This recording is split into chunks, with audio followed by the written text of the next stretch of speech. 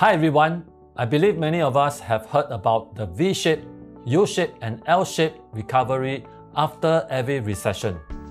However, many economists believe that the recent global economy impacted by the COVID-19 pandemic is moving towards a K-shaped economic recovery. So, what is a K-shaped recovery about? A K-shaped recovery is a split in the recovery pace of the economy after a recession, meaning that some industries are able to bounce back at a much faster pace than the rest. For example, industries related to technology, healthcare, e-commerce, etc. Concurrently, the others remain suffering and trendy downwards. For example, industries related to travel, entertainment, hospitality, etc. So, what would be the macro implications of K-shaped recovery? Number 1. Inequality of opportunities. The new normal has created new and exciting opportunities for many people, but at the same time taken away some jobs in the long term. Number 2. Inequality of income. Households at the top of the pyramid are seeing significant income growth. In fact, the pandemic has triggered an income transfer from the poor to the rich and instigate higher income disparities. Number 3.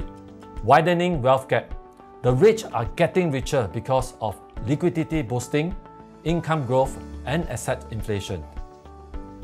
Based on the latest Fed data, the top 1% of American households hold 15 times more wealth than the bottom 50% combined. In Singapore, the situation is much better, but widening wealth gap is still a major concern. What would be the implications to the property market? Number 1. Split affordability. More new rich and ultra-rich buyers can afford to invest, while on the other hand, owners who are suffering from income loss can't afford to hold. Number 2. The swap effect. More owners want to upgrade to bigger housings due to the trend of work from home and home-based study. On the other hand, some owners want to downgrade to smaller housings to lower their financial commitment. Number 3. FOMO mindset. More buyers fear that they or their next generation can't afford to buy private residential properties due to potential inflation driven by the massive money supply. We expect sales volume of residential properties to be higher than last year and the sales prices to appreciate steadily due to the K-shaped recovery. The other factors are low interest rate environment and the surge in upgraders as many owners of BTO flats obtain their MOP. So how should we respond to the K-shaped recovery? Let me share with you the 4 P's. Purpose, plan, protect, and progress. Number 1. Purpose. Be sure of your purpose of buying the property. However, if you are buying for your own stay and have the intention to sell in the future, it is advisable to think like an investor because the future value would affect your future lifestyle. Number 2. Plan. Do your research on the property market. Work out your investment budget, entry plan, and exit plan. Number 3. Protect. Provide sufficient buffer for rainy days such as recession, job loss, etc.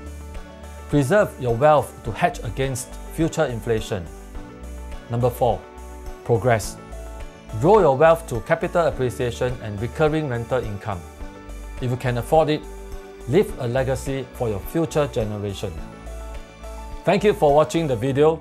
Please do not hesitate to contact any of our OrangeTee agents to accompany you through your home buying journey.